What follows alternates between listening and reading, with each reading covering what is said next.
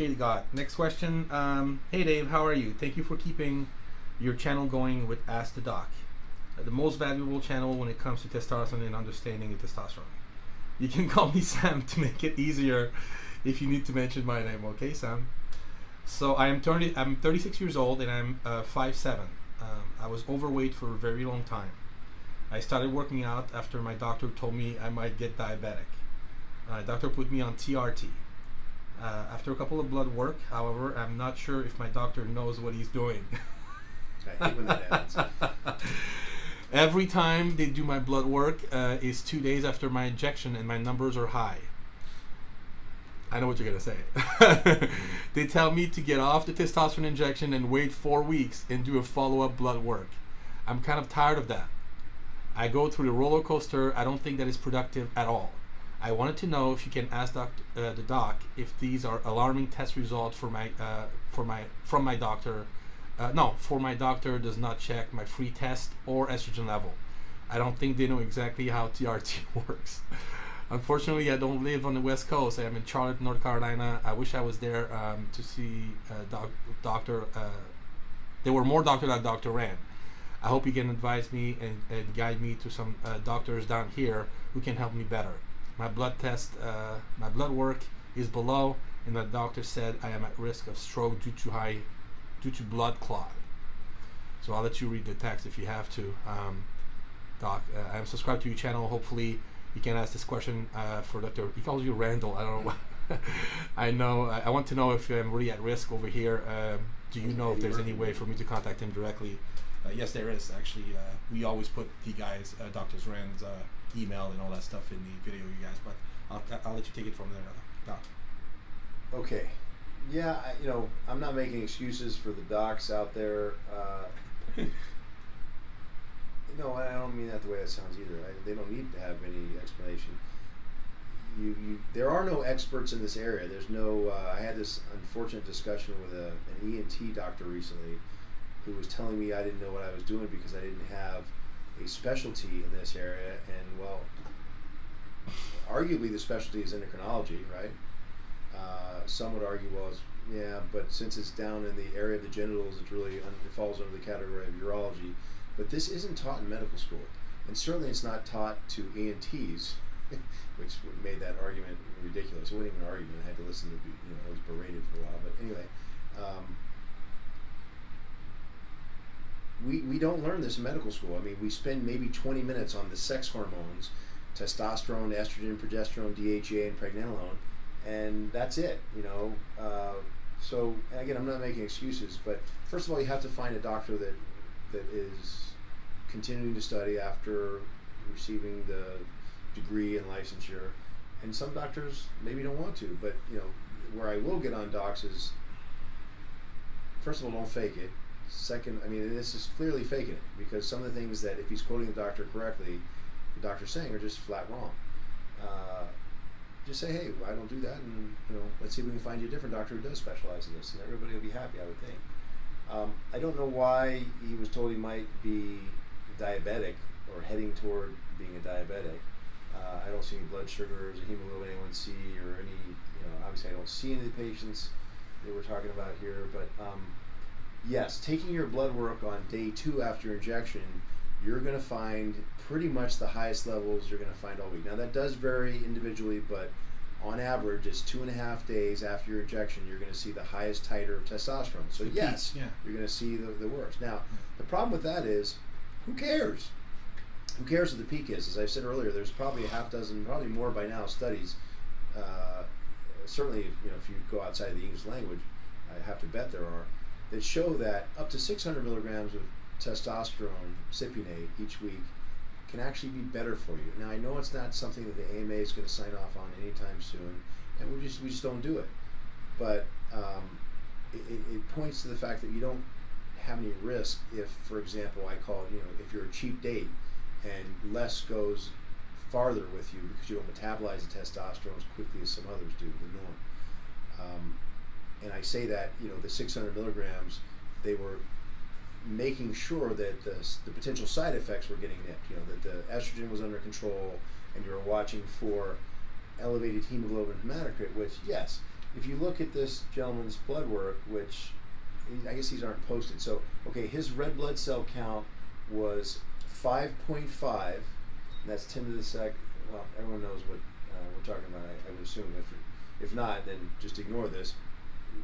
I won't read you everything, but RBC of 5.5, red blood cell count, hemoglobin 16.7 grams per deciliter, and hematocrit 51%. That's the most important thing listed here. And that's what you look to when you're thinking about clot, because you're talking about blood viscosity. In a very general sense, you're thinking the more viscous, the more chance of a clot. I have plenty of athletes, elite athletes certainly, but still plenty of very healthy people that have levels this high of hemoglobin, hematocrit. Hemoglobin is what carries oxygen on a red blood cell, and you want plenty of those around if you're an athlete, and you want the oxygen carrying capability around too. The problem is, to use a decent analogy, I hope, if you create more hemoglobin and therefore a bigger bed in your pickup truck, that's great, you can carry more, but if you create too many trucks, then you have a traffic jam, and what good does it do to be able to hold more in the pickup truck? You can't get it where you need to go anyway. So that can actually happen symptomatically anyway when I start to see these elevations, I start to see elevations in hemoglobin and hematocrit, okay? But we're talking about, I normally see symptoms when you start to get into the 18s. And I don't know if you read most texts, it says that 18.5 hemoglobin is critical. Well, I have a patient that has polycythemia rubra vera, and his hemoglobin, and typically I'm just focused on hemoglobin, hematocrit is about 3 times hemoglobin. His hemoglobin is invariably 26. Now, do I advocate running around with a hemoglobin of 26? Absolutely not, but he's never stroked once in his life.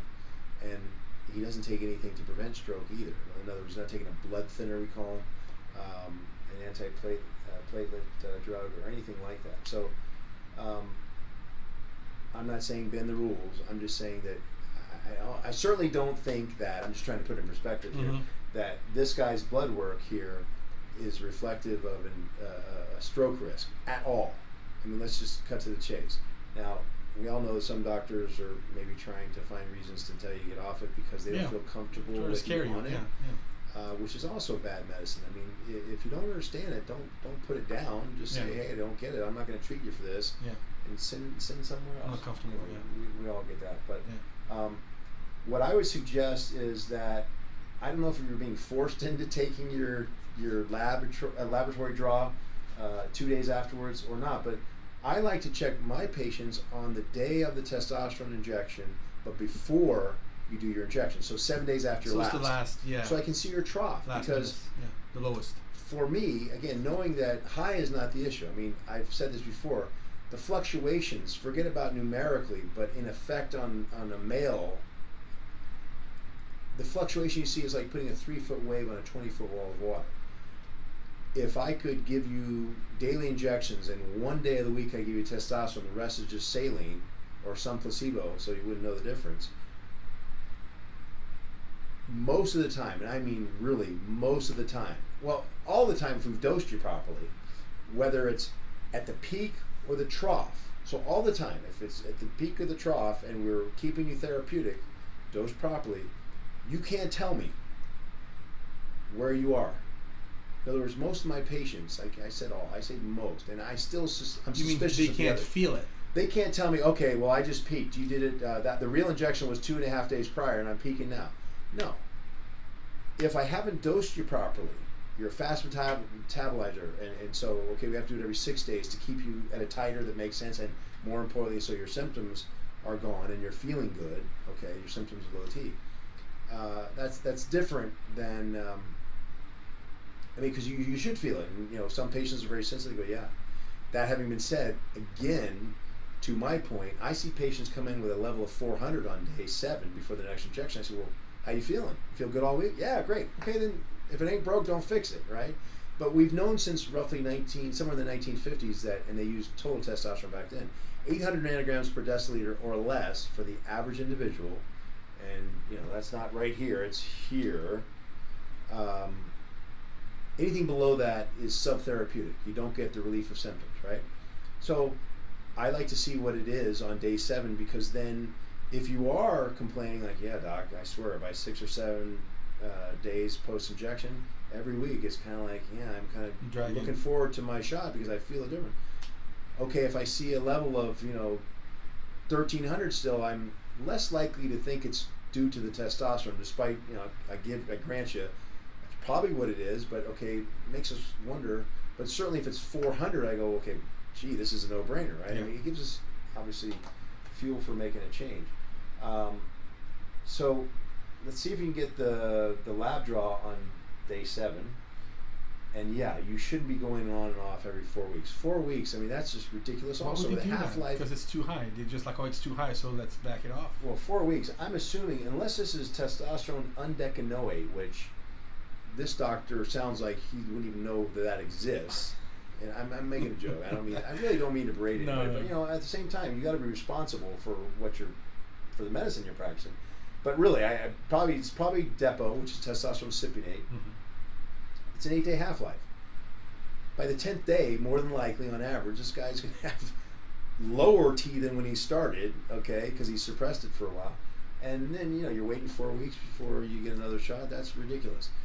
I like testosterone cypionate because of the half-life and with the, the dose. It makes it easy to have a once-a-week dose that fits into most people's feeling better. It's a nice way to design a protocol once a week, right?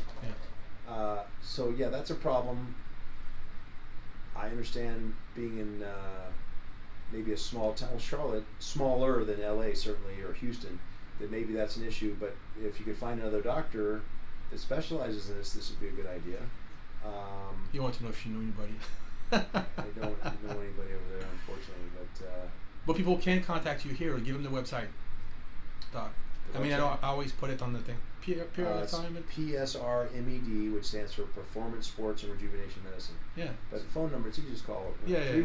310-452-3206. Yeah. Happy to, coach you as to how to approach a doctor, because I am one, and So, and by the way, I should be allowed to bag on my profession, but also boost it up where appropriate. It is my profession. I don't mean to be ill-willed. It is kind of weird, this, because another thing is, if you saw a high level, a doctor, of a thyroid, okay, let's say your T3 is, 5.6, right? Well, you see a T3 of 5.6, which is way too high.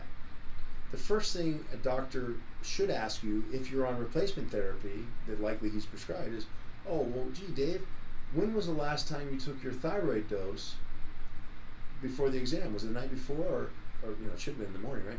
Did you take your dose that morning? Yeah, doc, I took it like I always do. It was about 2 hours before I took the lab draw. Oh, okay, well, that explains it. And he'll either probably should have told you, hey, don't take your thyroid the morning of the exam, please. Yeah. The draw. So we can see. So we can see. No, or I'll say, well, let's check you next time. How you feeling? Everything fine? You're not having anxiety? Go through the other ways to make sure that the clinical signs and symptoms, to make sure you're okay, and postpone it till the next time. With testosterone, for some reason, the bells ring. DEFCON 1. It's this kind of thing. Yeah. Oh my God, it's way too high. Instead of asking, well, wait a minute, when was your last injection? Because the whole purpose of the esterification of the testosterone is to make it so it's more easily dosed. So you have to jab yourself with a needle every day, right, which goes off on another tangent. This whole thing about microdosing, it's kind of defeats the purpose of my mind. But maybe we'll find there's a purpose for it one of these days. But again, to stay on point here, you're going to have a fluctuation, just like you have a daily fluctuation in your thyroid, and you have to take it every day. I'm sure if you were on thyroid medication, you'd love to be able to take it once a week if it had the same effect or efficacy as not, right? So this is just something that's part of the business right now of medicine and dealing with testosterone, which, even though it's been around, discovered in 1935 and been used as to treat since the 1950s for sure, and arguably in the 40s when certain countries were using it in warfare even to keep the troops going. It somehow fell out of favor in the 70s. We banned it in the Olympics in 76, and it's only now coming back into use more, and again, not taught, and no excuses, but yeah, you're going to run across this more often than not. Changing a little bit, but yeah. All right, thanks, Doc.